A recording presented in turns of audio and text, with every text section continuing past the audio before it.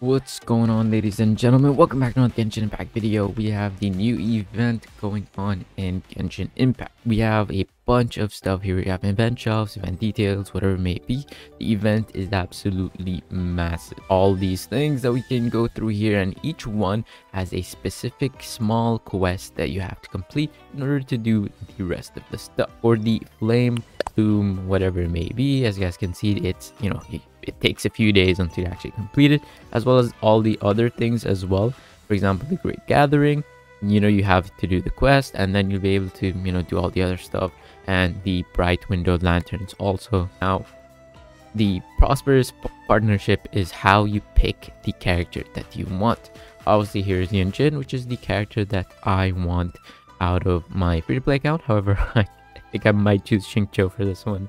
Now, you need these two items, and the only way you get these two items is through this event. Alright, so in order for you guys to get the main stuff out of the event, which is the free 4-star character as well as Ningguang's skin, you actually need to get all of these talisman. Now, the talisman is also used to unlock, these characters, or like the character from here. But if you spend the talisman, don't worry about it, because all you need to do is just obtain them in order for you guys to get the Ningguang outfit. Now, in the events, after you do a little bit of a mini quest, you are able to actually do all of the other event quests, such as these. So you get, a certain amount of score for this, and you get the reward. As you guys can see, you can get up to 300 talisman for each of these, and then you get more on the next parts, and you move on.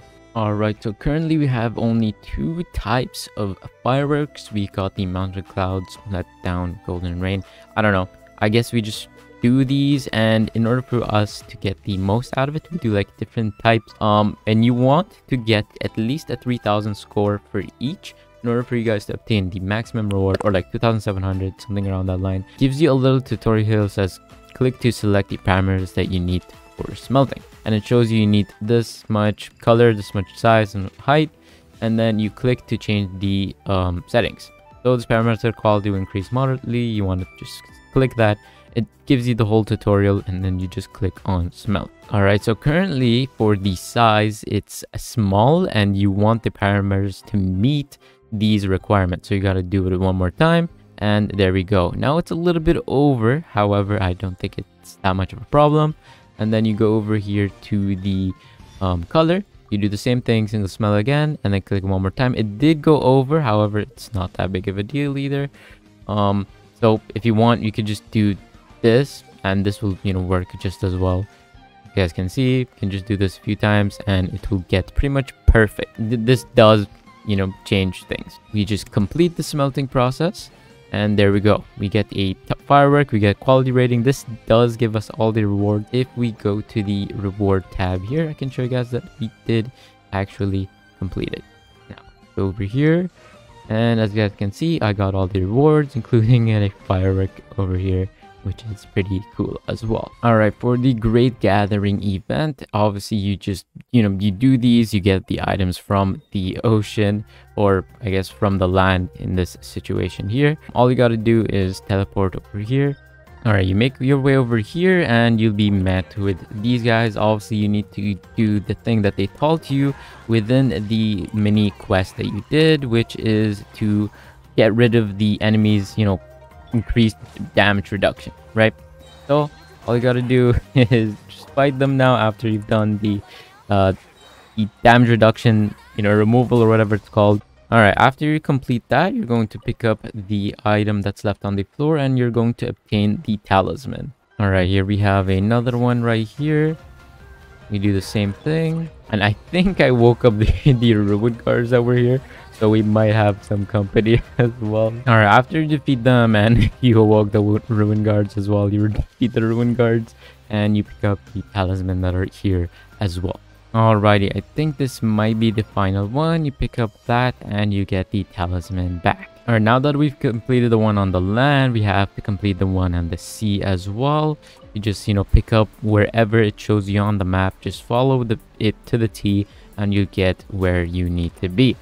Obviously here, as you guys can see, we finish that, and we just pick up the rest. And you just continue to do that. Just follow them on the map and you'll be able to get all of them. All right, now that we've completed both of these, we unlock this little thing here where we can get, you know, a certain amount of score. And after we get the certain amount of score, which is 3,000 for the max amount, we get all of the reward. Here we have it. We just pretty much have to, you know, explode the barrels in order for us to do damage. All right, here we go. We got a 3,000 score, which is all we need. Here we got it. We got all the talisman, we got some extra rewards, and we have another one here to go through. All right, and here we completed the other one as well.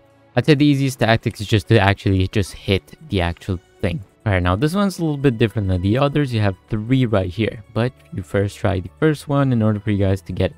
So now you have to adjust the part of the shadow lantern in order for you guys to create the image on these shadows. Now it will tell you in the bottom right or the bottom left where the shadows form approaches the final answer, and you need to be as close to 100% as possible.